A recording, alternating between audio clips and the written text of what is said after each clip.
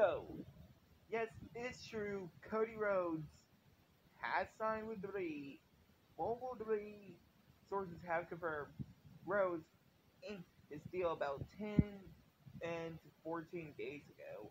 Current plan is to have Rhodes debut WrestleMania weekend, with early word among those.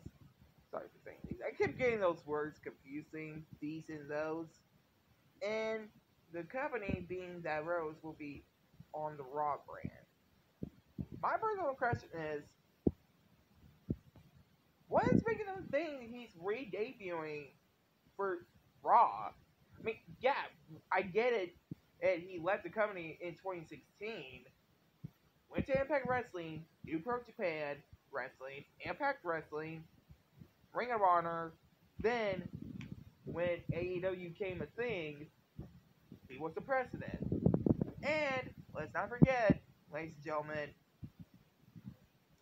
he left AEW like a month and a half, like a month or two ago.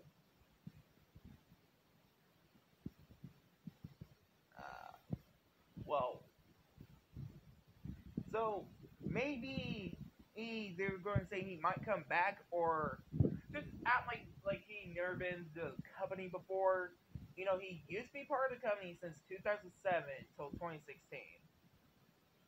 So yes, this was actually announced by Mike Johnson on March 18th.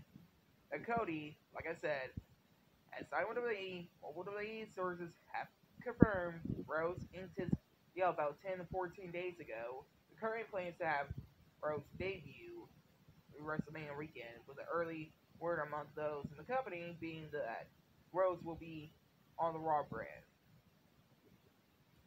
I'm not gonna lie, he for the past few years, like before he left WWE, he was on SmackDown a little bit.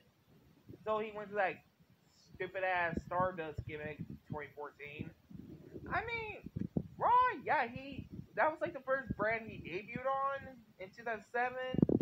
But I'm not getting into things right now, which I'm tired. It's like 11 o'clock at night. But anyway, I hope you guys like, comment, subscribe.